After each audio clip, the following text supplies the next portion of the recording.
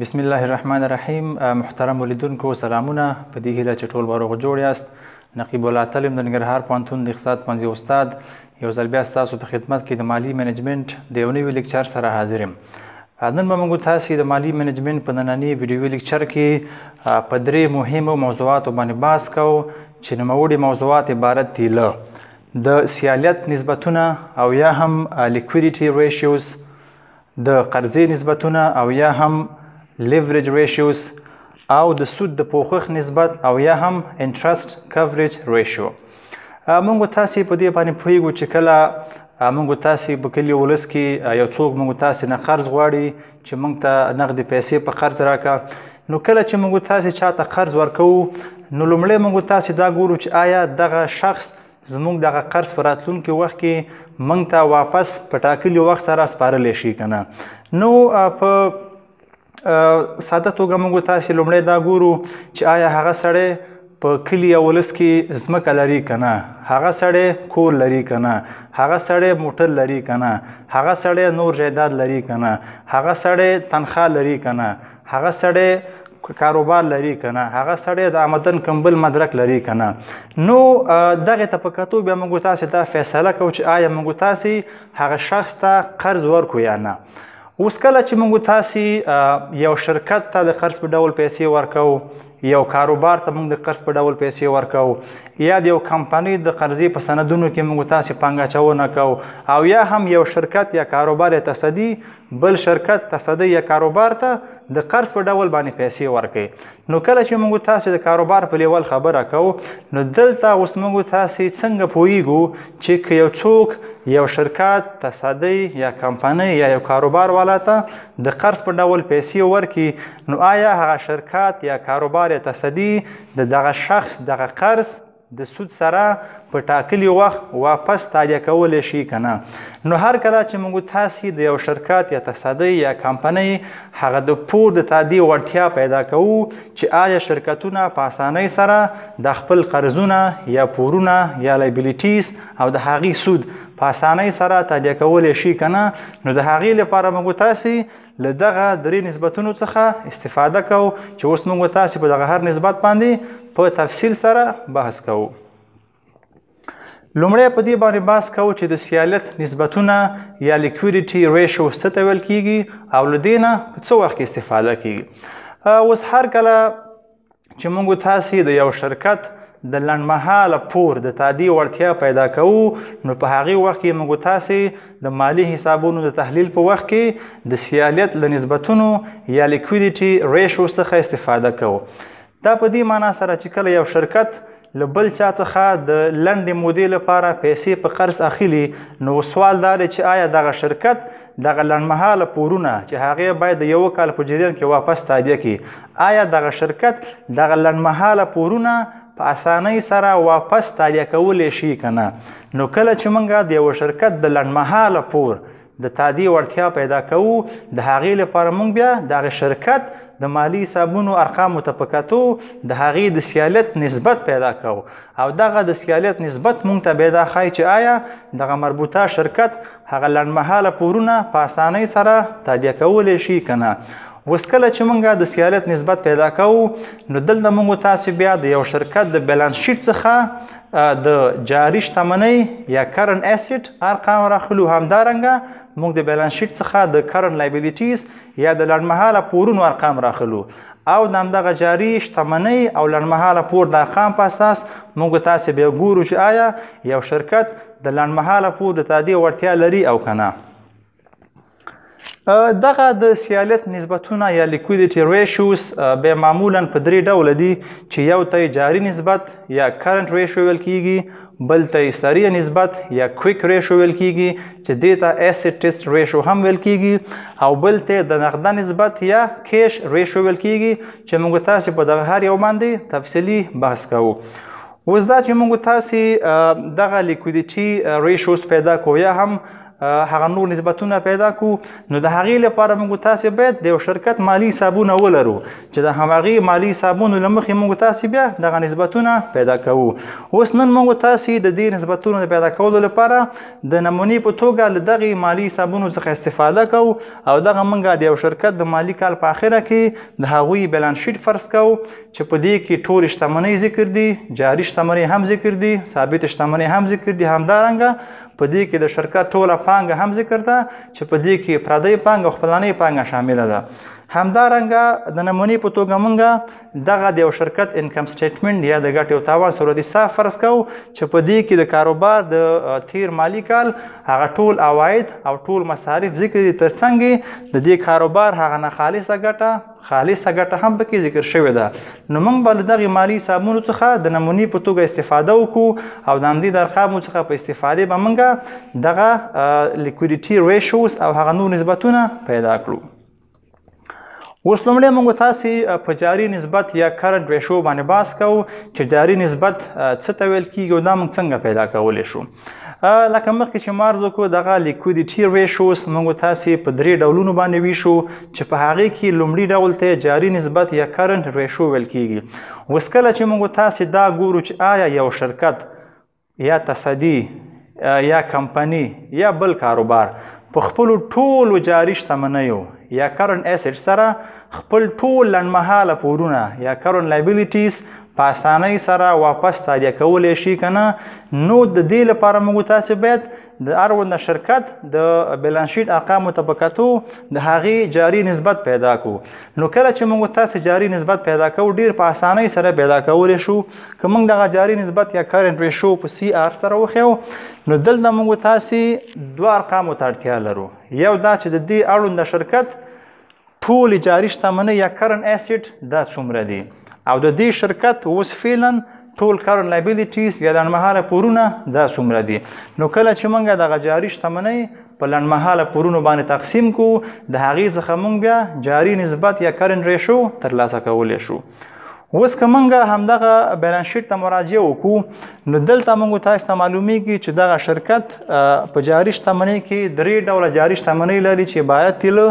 کیش یا نغده پیسې، اکاونټ ریسیویبل یا طلبات او همدارنګه انوینټري یا سوداګریز توکي او د دغه ټولو جاري شتمنیو مجموعه یا ټوټل کرنټ ایسټ د هغې مقدار $12 دی. دلته موږ فرض کوو د ارقام ټول په ډالرو دي. نو دلته د دې شرکت د جاري شتمنیو مجموعه $12 ده. او بلې خواته موږ ته معلومیږي چې دغه شرکت په لنډمهاله پورونو کې 2 ډوله پور لري چې یو اکاونټ پیبل یا سوداګریز پور دی او بل هم انټرست پیبل یا د تادیې وړ سود دی. او دلته موږ ته معلومیږي چې د دې شرکت هغه د لنډمهاله پورونو مجموعه یا ټوټل کرنټ لایبیلیټیز هغه $3 دي. اوس همدغې 2 ارقامو ته په کتو موږ د دې شرکت جاري نسبت پیدا کوو چې آیا دغه شرکت په خپلو ټولو جاري شتمنیو سره خپل لنډمهاله پورونه په اسانۍ سره تادیه کولی شي که نه. نو څرنګه چې موږ مخکې د جاري نسبت په فرمول باندې بحث وکړو دلته موږ ټولې جاري شتمنۍ په ټولو لنډمهاله پورونو باندې ویشو. نو دا چې ټولې جاري شتمنۍ 12 لکه دي او لنډمهاله پور $3 دی نو دلته موږ 12 لکه راخلو په 3 لکه باندې ویشو. د تقسیم د حاصل څخه به یې موږ ته 4 لاسته راشي. دلته اوس دغه 4 څه معنا په دې باندې بحث کوو. دلته دا 4 دا معنا ورکوي چې دغه شرکت اوس فعلا د لنډمهاله پور د هر ډالر په مقابل کې په جاري شتمنۍ کې $4 له ځان سره لري. یعنې د دې شرکت دغه ټولې جاري شتمنۍ د ټول لنډمهاله پور په پرتله 4 چنده زیاتې دي. او یا هم داسې ویلی شو چې دغه شرکت د لنډمهاله پور د هر ډالر په مقابل کې په خپلو جاري شتمنیو کې $4 لري. نو چون معلومیږي چې د دې شرکت لنډمهاله پورونه کم دي، جاري شتمنۍ زیاتې دي، د جاري شتمنیو مقدار د لنډمهاله پور 4 چنده دی، نو دغه شرکت په اسانۍ سره کولی شي په خپلو جاري شتمنیو سره د خپل لنډمهاله پورونه تادیه کړي. اوس که چیرته دغه نسبت یو راوځي معنا به دا وي چې دلته دغه شرکت د لنډمهاله پور د هر ډالر په مقابل کې په جاري شتمنۍ کې $1 له ځان سره لري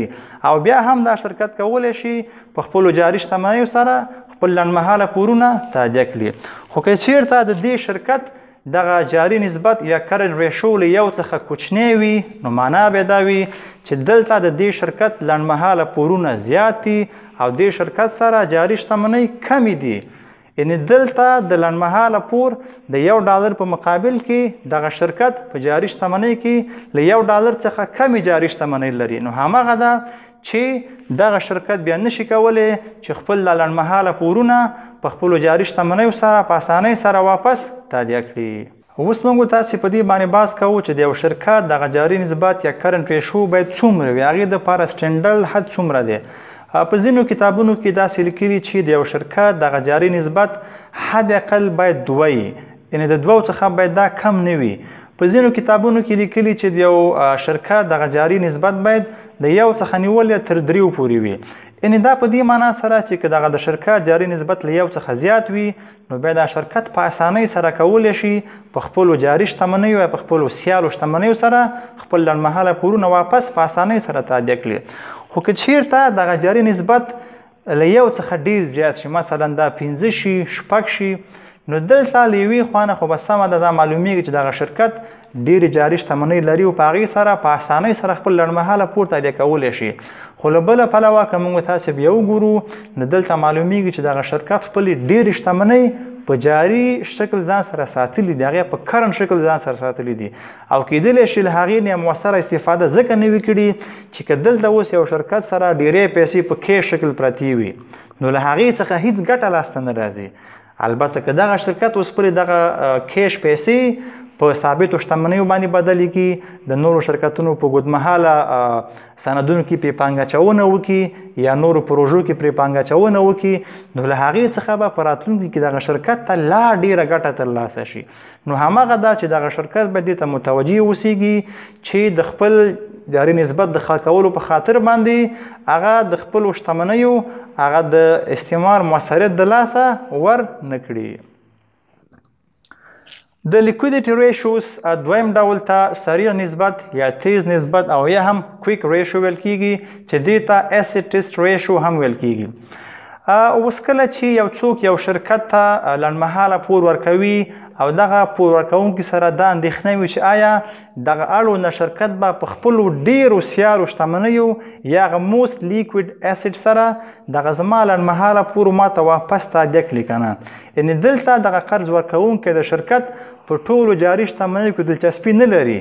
بلکې هغه یوازې په هغه شتمنیو کې دلچسپي لري چې هغه ډېرې سیالي دي او هغه ډېر ژر په نغدو پیسو د بدلیدو قدرت لري. نو په دغسې وخت کې موږ تاسې بیا کولی شو د دغه ډول لنډمهاله پور تادیې لپاره د سریع نسبت یا کویک ریشو څخه استفاده وکړو. دلته هم هماغه د جاري نسبت په څیر دلته موږ په صورت کې بیا د شرکت اړونده ټولې جاري شتمنۍ لیکو او په مخرج کې ټول لنډمهاله پور لیکو. خو دلته موږ تاسې بیا د جاري شتمنیو څخه د شرکت هغه د ګودام موجودي یا د سوداګریز توکو مقدار او یا هم انوینټري هغه ترې منفي کوو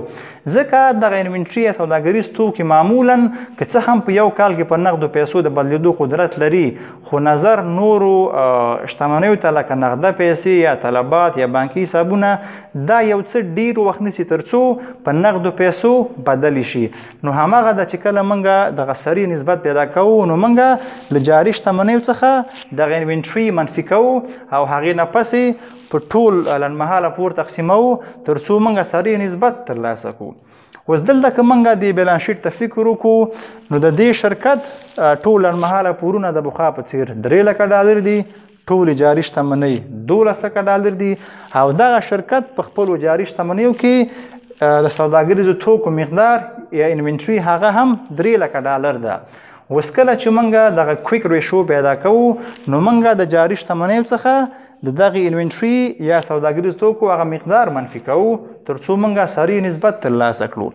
نو دلته موږ تاسې اوس ګورو چې د دې شرکت جاري شتمنۍ 12 لکه دي او د هغې څخه د ګودام موجودي یا انوینټري منفي کوو چې هغه 3 لکه دي او په ټول لنډمهاله پور باندې ویشو هغه هم 3 لکه دي. نو له دې څخه اوس که فکر وکړو 12 لکه منفي 3 لکه 9 لکه او 9 لکه تقسیم 3 لکه بیا هم 3 لاسته راځي. نو د دې شرکت دغه کویک ریشو هم 3 دی. دلته له د دې دریو څخه مراد دا دی چې دغه شرکت په خپلو ډیرو سیالو جاري شتمنیو یا هغه موست لیکویډ کرنټ اسیډ سره هم کولی شي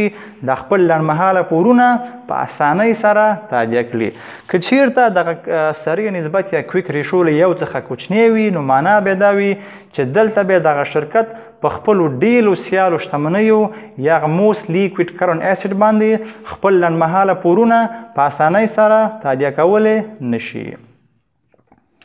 د لیکویډیټي ریشوز دریم ډول ته د نغده نسبت یا کیش ریشو ویل کیږي. اوس هر کله چې یو څوک یو شرکت ته د لنډې مودې لپاره پیسې په قرض ورکوي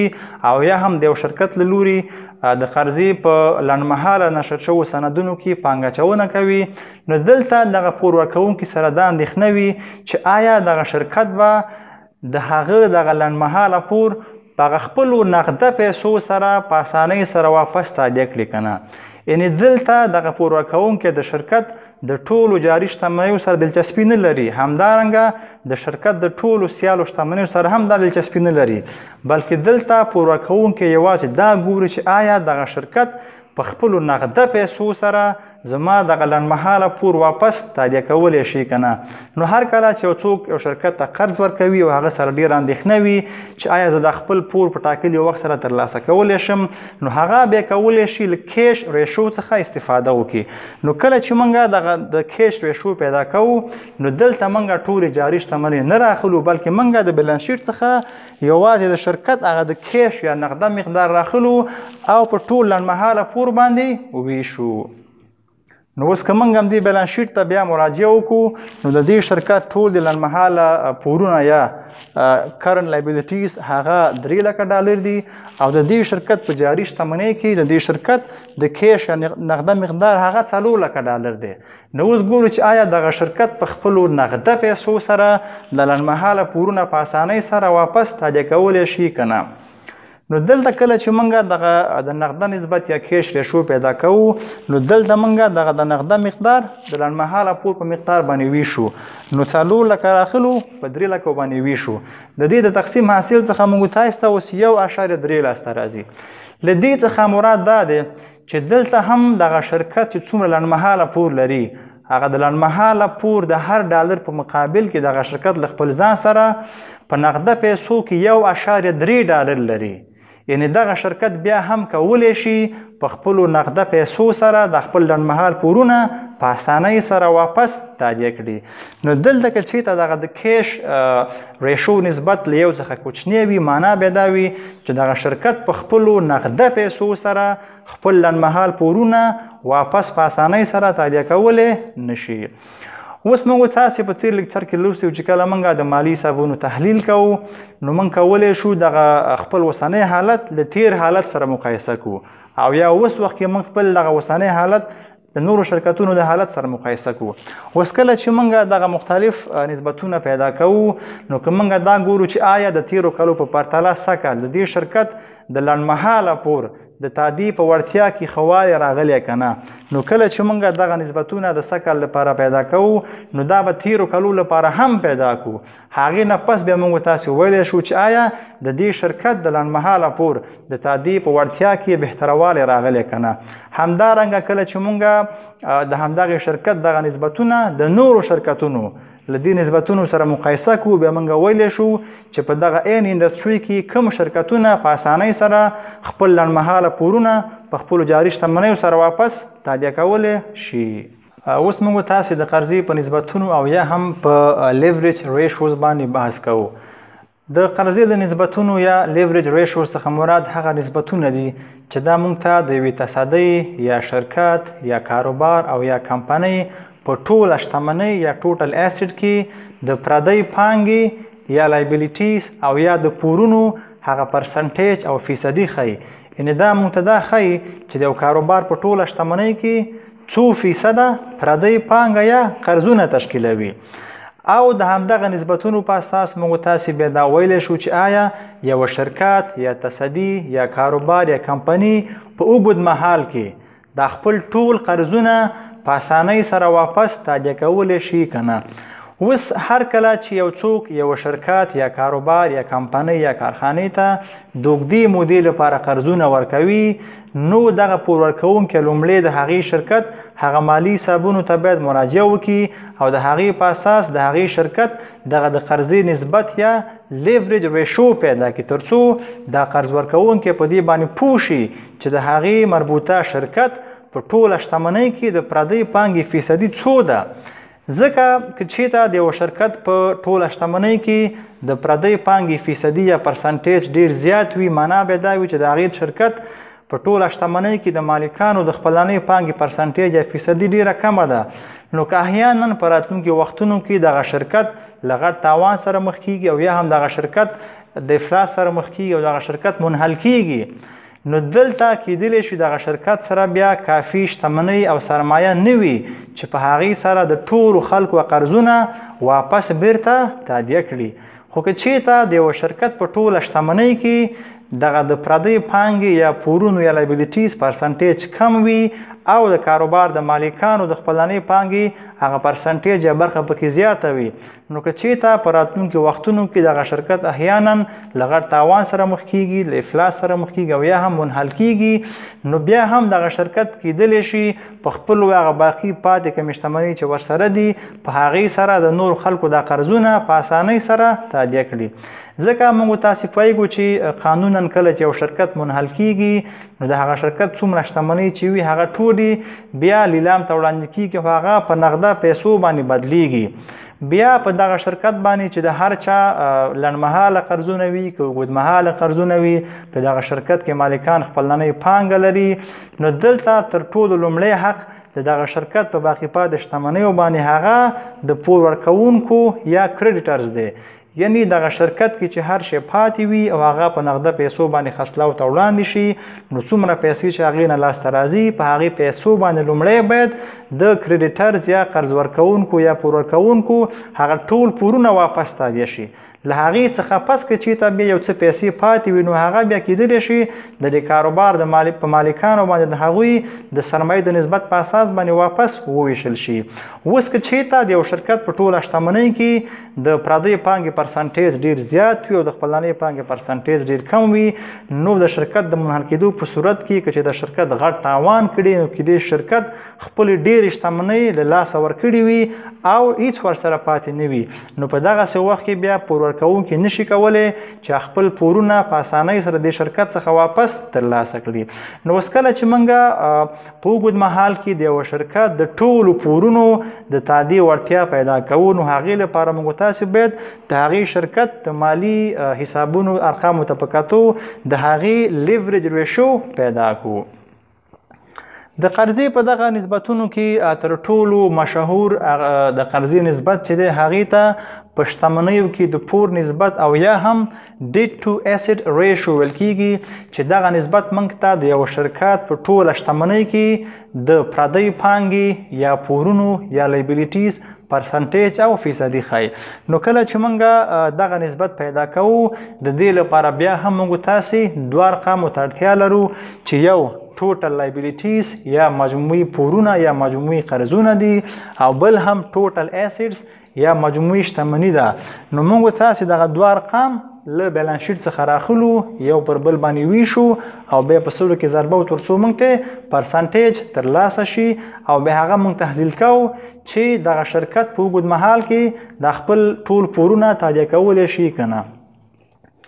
اوس که موږ همدغه بیلانس شیټ ته بیا مراجعه وکړو نو دلته د بیلانس شیټ په دغه چپ اړخ کې ټولې شتمنۍ ذکر شوي دي او دغلته په آخري برخه کې به د ټولو شتمنیو مقدار یا ټوټل اسیډز دا خامخا ذکر وي. نو دلته معلومیږي چې دغه شرکت د 10 لکه ډالرو په ارزښت مجموعي شتمني لري. همدارنګه دلته د اکویټیز په برخه کې به دا هم ذکر شوي وي چې دغه شرکت ټول څومره قرضونه یا پورونه لري. نو دلته ذکر شوي چې ټوټل لایبیلیټیز یا مجموعي پورونه څو دي، چې دلته هغه رقم 8 لکه ډالر دی. یعنې دلته موږ ته معلومیږي چې د دې شرکت لنډمهاله پور $3,00,000 دی، اوږدمهاله پورې $15,00,000 دی. نو چې دواړه موږ جمع کړو $8,00,000 کېږي. په دې معنی چې د دې شرکت ټول مجموعي پورونه هغه $8,00,000 دي. اوس همدې ارقامو ته پکار ته موږ د دې شرکت هغه د شتمنیو کې د پور نسبت یا ډیټ ټو اسید ریشو پیدا کوو. نو دلته موږ تاسې اوس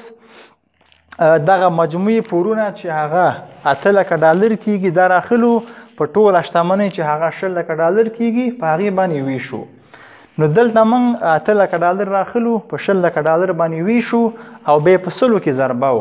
نو کله چې موږ دغه عملیه اجرا کړو نو له هغې څخه به 0.4 او یا هم 40% ترلاسه شي. د دې معنا اوس دا ده چې د دې کاروبار په ټوله شتمنۍ کې 40% هغه پردۍ پانګه یا لایبیلیټیز یا پورونه دي. نو طبعا هغه باقي 80% بیا د کاروبار د مالکانو خپلنۍ پانګه یا اونرز اکویټي وي. همدارنګه 0.4 داسې هم موږ تحلیلولی شو یا تفسیرولی شو چې د کاروبار د ټول شتمنۍ په هر ډالر کې $0.4 هغه پردۍ پانګه یا پورونه دي او باقي $0.8 هغه خپلانۍ پانګه ده. نو دغه دواړه همدغه معنا افاده کوي چې د یو شرکت په ټوله شتمنۍ کې د پردۍ پانګې یا پورونو پرسنټیج یا فیصدي څومره ده. اوس موږ تاسې په دې باندې بحث کوو چې کله یو څوک یو شرکت یا تصدۍ یا کاروبار یا کمپنۍ ته د اوږدې مودې لپاره قرضونه ورکوي نو هغه څنګه دا فیصله کولی شي چې آیا هغه شرکت ورته په راتلونکو وختونو کې دغه ټول پورونه په اسانۍ سره تادیه کولی شي او که نه. یا خلاص دا چې دغه د کاروبار په شتمنۍ کې د پردۍ پانګې فیصدي باید څومره تر څو موږ له دې څخه ډاډه شو چې موږ که بل نفر ته د اوږدې مودې لپاره قرض ورکړو نو هغه شرکت بیا کولی شي چې په آینده کې زموږ قرضونه په اسانۍ سره واپس تادیه کړي.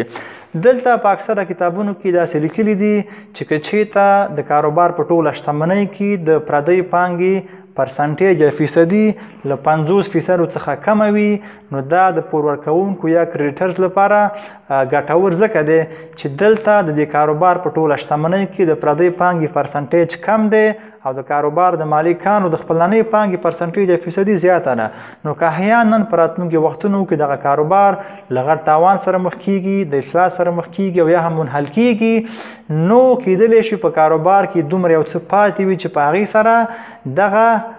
پردۍ پانګه یا قرضونه په اسانۍ سره تادیه شي. خو که چېرته دغه نسبت له 50% څخه ډیر زیات وي نو به معنا دا ده چې د دې شرکت په ټوله شتمنۍ کې ډیره برخه یې پردۍ پانګه یا قرضونه دي او کمه برخه د کاروبار د مالکانو خپلنۍ پانګه ده. نو که چېرته په راتلونکو وختونو کې دغه اړونده شرکت له غټ تاوان سره مخ کیږي له افلاس سره مخ کیږي او یا هم منحل کیږي او ختمیږي نو کیدلی شي دغه شرکت خپلې ډېرې شتمنۍ له لاسه ورکړي وي او دومره څه ورسره پاتې نه وي چې په هغې سره د پور ورکوونکو یا کریډیټرز هغه قرضونه په اسانۍ سره تادیه شي. نو څومره چې دغه نسبت له 50% څخه کم وي د پور ورکوونکو لپاره دا مفید او ګټور تمامېدی شي او هغوی په دې ډاډه کیدلی شي چې په راتلونکو وختونو کې به د خپل قرضونه په اسانۍ سره ترلاسه کړي. او اوس موږ تاسې د سود د پوښښ په نسبت او یا هم په انټرست کوریج ریشو باندې بحث کوو. له دې څخه مراد هغه نسبت دی چې دا موږ ته د یوه شرکت یا تصدۍ یا کمپنۍ هغه د سود د تادیې وړتیا ښایي چې آیا یو شرکت په اسانۍ سره کولی شي چې هغه د سود پیسې قرض ورکوونکو ته تادیه کړي که نه. اوس کله چې یو څوک یو شرکت ته د اوږدې مودې لپاره قرض ورکوي او یا هم د کمپنیو له لوري د قرضې په اوږدمهاله سندونو یا بانډونو کې پانګه اچونه کوي نو دلته دغه کریډیټرز یا پور ورکوونکي د اوږدې مودې لپاره چې هغه له 1 کال څخه زیات وي چې ممکن دا 2 کاله 15 کاله 10 کاله 20 کاله یا زیات وي نو دلته دغه پور ورکوونکي د اوږدې مودې لپاره یو شرکت ته قرض ورکوي نو تر څو چې هغه د قرض میچورټي یا هغه ټاکلې موده پوره شوې نه وي نو دغه پور ورکوونکی له هغه شرکت څخه خپل اصلي قرض واپس ترلاسه کولی نه شي او کله چې هغه میچورټي یا د قرض ټوله موده پوره شي نو بیا دغه پور ورکوونکی له شرکت څخه خپل ټول قرض ترلاسه کولی شي. البته دغه شرکت بیا چون دغه پیسې د سودي قرضې په شکل یو چا نه اخیستي نو دغه شرکت بیا په کال کې یو ځل او یا هم هر 6 میاشتې پاس دغه قرض ورکوونکو ته د سود په شکل باندې پیسې تادیه کوي. نو اوس کله چې څوک یو کاروبار یا کمپنۍ یا شرکت ته د اوږدې مودې لپاره اوږدمهاله قرضونه ورکوي نو دغه پور ورکوونکی بیا دا هم ګوري چې آیا دغه شرکت ورته هغه د سود پیسې په ټاکلي وختونو کې په اسانۍ سره تادیه کولی شي که نه. نو کله چې موږ د یو شرکت د سود د تادیه وړتیا پیدا کوو نو د هغې لپاره موږ د سود د پوښښ نسبت پیدا کوو. اوس ګورو چې موږ د سود د پوښښ نسبت څنګه پیدا کولی شو. د دې نسبت لپاره هم موږ تاسې باید 2 ارقام راواخلو او هغه 2 ارقام موږ تاسې د اړونده شرکت د انکم سټیټمنټ او یا ګټې او تاوان له صورت حساب څخه راخلو چې یو عدد یا رقم ته یې اپریټنګ پرافیټ یا عملیاتي ګټه ویل کیږي چې دې ته ارننګز بیفور انټرست اینډ ټیکس او یا هم د سود او مالیې څخه د مخه ګټه هم ویل کیږي او بلې هم انټرست ایکسپنس او یا د سود مصرف دی. نو موږ تاسې دغه 2 ارقام له انکم سټیټمنټ څخه راخلو او له هغې نه په استفادې موږ بیا د سود د پوښښ نسبت پیدا کوو. اوس که موږ د دغې شرکت انکم سټیټمنټ ته مراجعه وکړو نو دغه د 2019 کال په آخره کې د دې شرکت هغه انکم سټیټمنټ دی چې په دغه ټول 2019 مالي کال کې د دې شرکت هغه ټول عواید او ټول مصارف موږ ته ښایي او دلته په دې انکم سټیټمنټ کې دا واضح معلومیږي چې د دې شرکت هغه اپریټنګ پرافیټ یا عملیاتي ګټه چې دې ته ارننګز بیفور انټرست اینډ ټیکس او یا هم د سود او مالیې څخه د مخه ګټه هم ویل کیږي هغه ټوله 7 لکه ډالر ده او دغه شرکت چې په دغه 2019 مالي کال کې د سود په شکل څومره پیسې خلکو ته تادیه کړي دي هغه د سود مصرف چې دی انټرست ایکسپنس هغه 1 لک ډالر دی. اوس د همدغه 2 ارقامو په استفادې موږ د دې شرکت د سود د تادیې وړتیا پیدا کوو. نو دلته موږ عملیاتي ګټه چې هغه 7 لکه ډالر د هغه راخلو او د سود په مصرف چې هغه 1 لک ډالر دی په هغې باندې ویشو او د دې تقسیم له حاصل څخه 17 راځي. دلته د دې 7 څخه مراد دا دی چې په دغه 2019 مالي کال کې دغه شرکت څومره عواید ترلاسه کړي نو هغه د سود له مصرف څخه 8 چنده زیات ول. نو طبعا دغه شرکت په اسانۍ سره کولی شول چې د پور ورکوونکو د سود پیسې په خپلو عوایدو سره په اسانۍ سره تادیه کړې وي. اوس دغه نسبت چې له 1 څخه زیات وي معنا بیا دا وي چې دغه اړونده شرکت په اړونده مالي کال کې څومره عواید ترلاسه کوي هغه د اړونده مالي کال د سود له مصرف څخه زیات دي هغه عواید. نو طبعا هغه شرکت کولی شي په هغې عوایدو سره د سود پیسې په اسانۍ سره تادیه کړي. خو که چیرته دغه نسبت له 1 څخه کوچنی وي بیا معنا دا وي چې دغه شرکت هر کال څومره عواید ترلاسه کوي هغه د دې جوګه نه وي چې په هغې سره د اړونده مالي کال هغه د سود مصارف تادیه شي. یعنی دلته به هغه د شرکت عواید د سود د مصرف څخه کم وي. نو که چیرته دغه نسبت له 1 څخه کوچنی وي نو بیا شرکت په خپلو عوایدو سره په یو مربوطه مالي کال کې هغه د سود پیسې تادیه کولی نشي. اوس کله چې څوک یو شرکت ته د اوږدې مودې لپاره قرضونه ورکوي نو هغه د دې نسبت ترڅنګ باید د اړونده شرکت هغه د بیلانس شیټ د ارقامو څخه په استفادې هغه د کیش یا نغده مقدار هم باید وګوري. په دې معنی چې هغه شرکت څومره کیش یا نغده پیسې لري. ځکه کله داسې کیږي چې یو شرکت په یو مالي کال کې ډیر عواید ترلاسه کړي وي ډیره ګټه ترلاسه کړي وي خو هغوی سره په کیش یا نغده شکل پیسې ډیرې نه وي او هغوی په دې نه توانیږي چې د نورو خلکو هغه د سود مصارف پرې تادیه کړي. ځکه کیدای شي یو شرکت اجناس او خدمات په مشتریانو باندې په قرض خرڅ کړي وي نو طبعا عواید خو به ترلاسه کړي وي ګټه به ترلاسه کړي وي خو هغوی سره شاید نغده پیسې ډیرې نه وي. نو دلته کریډیټرز یا پور ورکوونکي باید د اړونده شرکت هغه د کیش مقدار هم وګوري چې هغوی څومره کیش لري او آیا په هغې کیش سره هغه شرکت دغه د سود پیسې تادیه کولی شي که نه. د نن درس همدومره و. تاسې کولی شئ خپلې پوښتنې او نظریات زموږ سره شریک کړئ. تر بل درسه مو په لوی الله سپارو. مننه.